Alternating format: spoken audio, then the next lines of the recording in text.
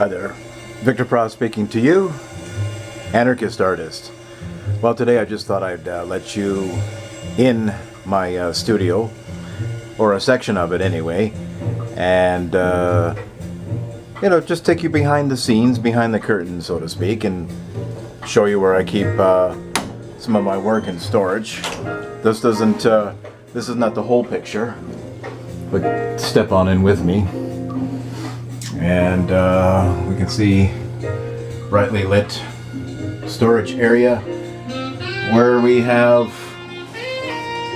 a whole slew of my paintings, and we can take a step in, take a look at what we have here. Some of these back paintings here I had on a gallery showing, an Icons and Idols gallery showing. And here is where I keep a bulk of my paintings in storage. I have a lot more in the studio, all lined up against the wall, and I guess it's quite a few years of work. Here we have Schwarzenegger, and we have Obama. I know you're seeing it on a very awkward angle, but I'm doing the best that I can in here. Here we have Picasso, and I have like a lot of Picasso art in there that I painted.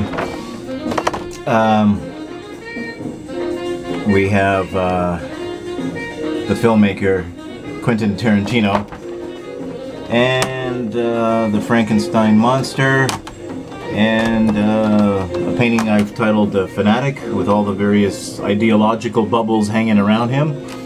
And of course we have none other than Jack Nicholson,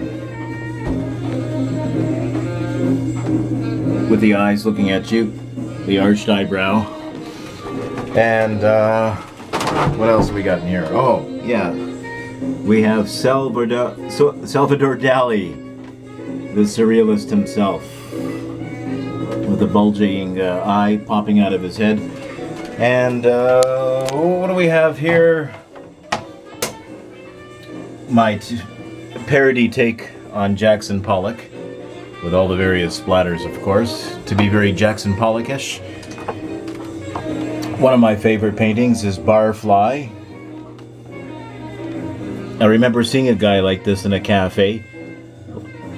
His face looked like tanned leather that's been left out in the rain overnight. But he had a lot of tall tales and a lot of wisdom. This was when I was in New York City in my 20s. And there was this Barfly guy that I used to listen to. And what do we have here? We have Dizzy Gillespie.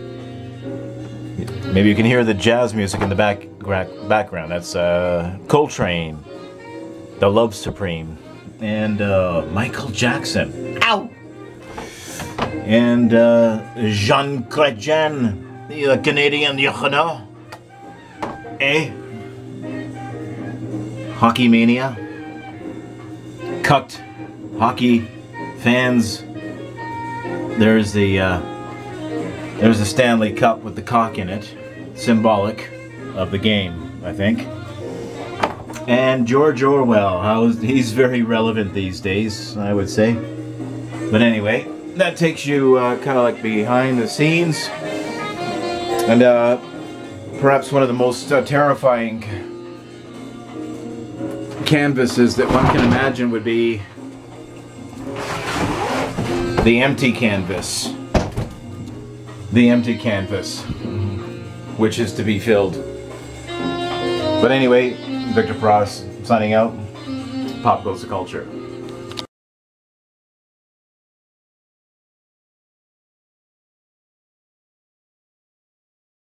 Only if you're from the West Island, it seems. But only if you're from the West Island. What does that mean?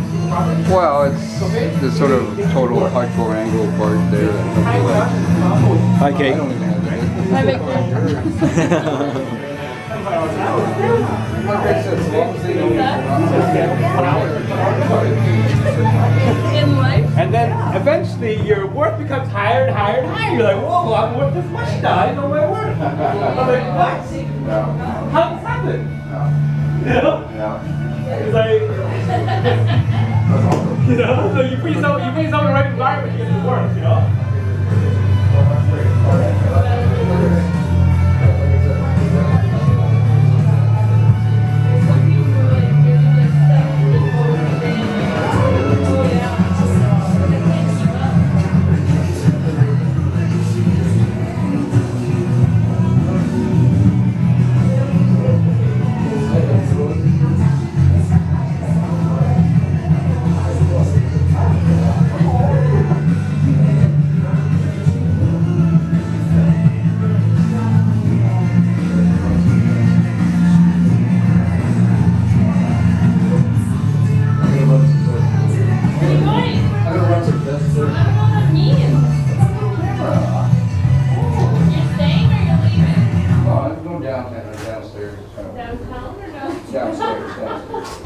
Downtown. Oh, hey, you know, I was watching that one.